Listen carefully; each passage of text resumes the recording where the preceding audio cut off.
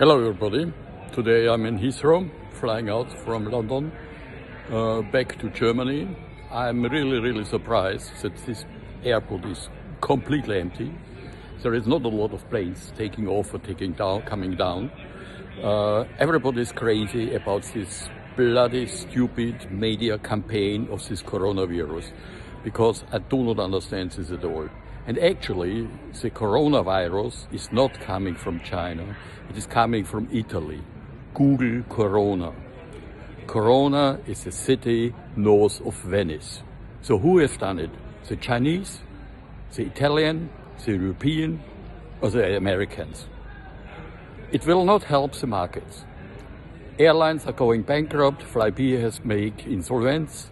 A lot of companies are coming out. My hotel was completely empty. The airport is empty. Shops are empty. People cannot buy anything anymore because everything is gone.